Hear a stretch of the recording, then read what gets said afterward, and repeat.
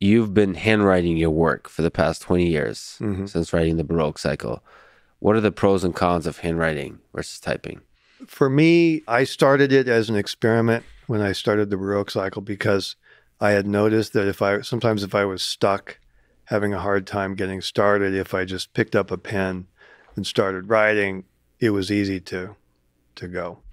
So I just decided to keep with that. If it got in my way, I didn't like it, I could always just go back to the word processor and be fine. So, but that never happened. So there's a certain security that comes from knowing that it's ink on paper and there's no operating system crash or software failure that can obliterate it.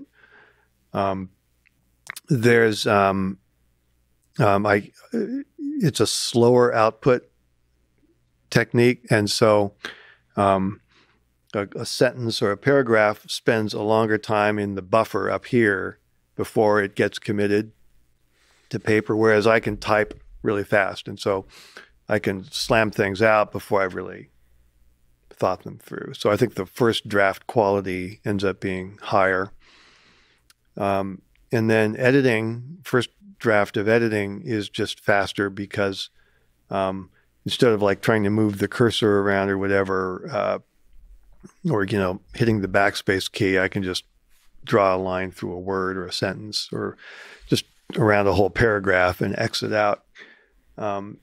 And in doing so, I very quickly created an edit, but I've also left behind a record of what the text was prior to the edit. Of course, all the digital versions have those quote unquote features, but their experience is different. Yeah. Yeah. Is there a romance to just the physical,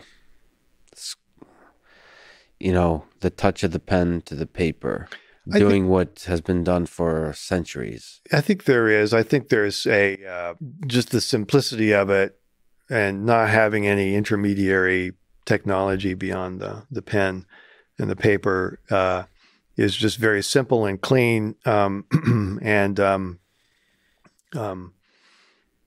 I've got a bunch of fountain pens, and I started buying fancy paper from Italy a few years ago because I thought I would be more conservative with it, but it still doesn't, it's still a trivial expenditure. So it doesn't really alter my habits very much.